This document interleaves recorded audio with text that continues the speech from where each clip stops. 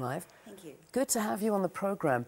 You know, I said earlier that you're no stranger to Morning Live as the National Blood Service, and we're always doing these interviews, but I suppose it's never enough because it's a constant reminder people need to donate blood. That's the thing. Absolutely.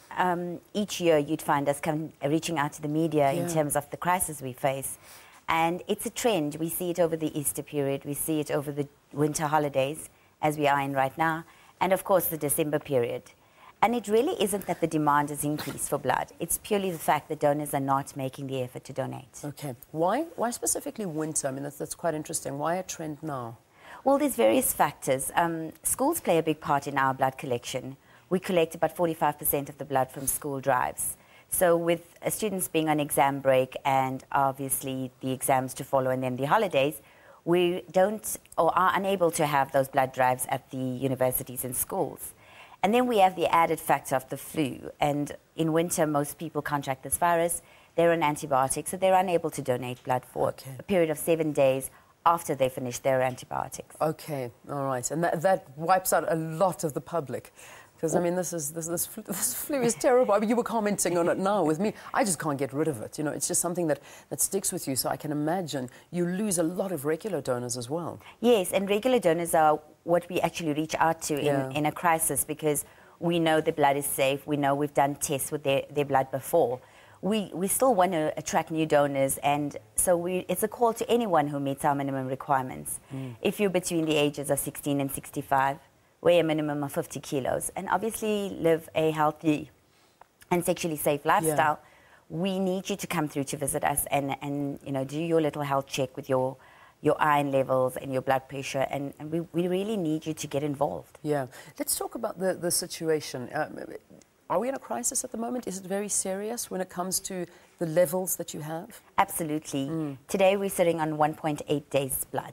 Okay. And what that in essence mean, on any given day, we need to sit at 5 days, which is a safe enough level to meet the demand for the country. To reach that level, we need to collect 3,000 units of blood a day.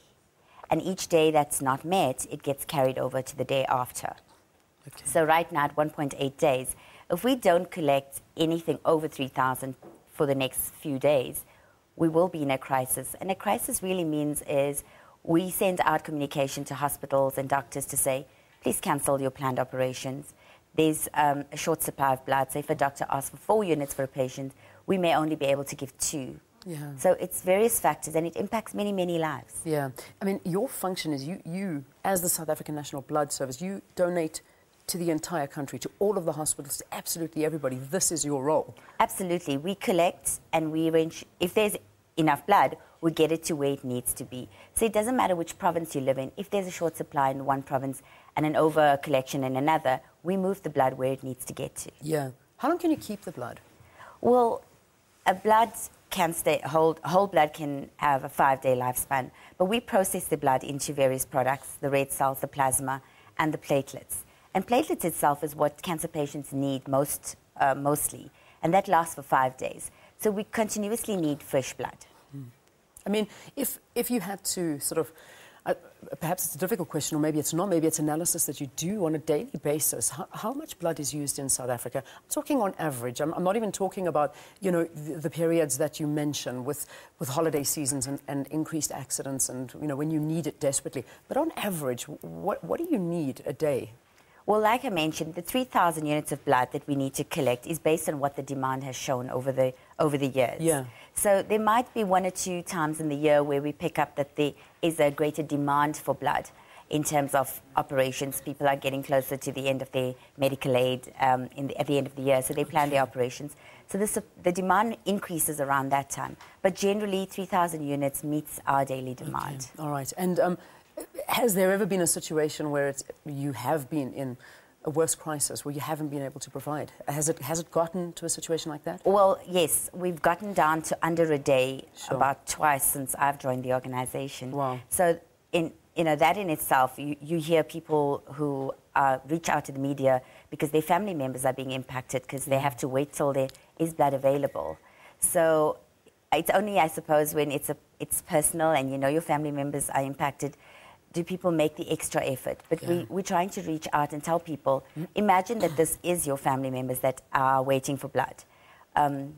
And use that thinking style to come through and donate regularly. 4 times a year is what we encourage our donors to donate. Okay. And you can donate once every 56 days. Okay. So just finally, finding the closest place to you that you can donate. I know there's a helpline. Is there a website as well? Yes. Our website is www.sanbs.org.za or our toll-free number is 0800 11 9031. We've also made it more convenient for your nearest donor centre. If you SMS us your name and your postal code to 31454, we'll send you back details of the nearest donor centre. And those SMSs cost about R1. Excellent. 31454. Okay, 31454. All right, that's the SMS line. SMS your name and your postal code, and then they'll tell you exactly where to go. So that's absolutely fantastic, making it easy for everyone. What's that blood group that's most in demand? O is generally where the increase for the demand is, purely because it's a universal blood group. Yeah. So in emergencies, that's what's actually needed for donors where doctors are unable to determine their blood group. All right. So if you are an O blood group, you are blessed because you can help everybody. So go out there and donate. But it doesn't matter what blood group you are. Just try and donate. You know, Andile's got the message. She's the one on the adverts. You're talking about it, Andile.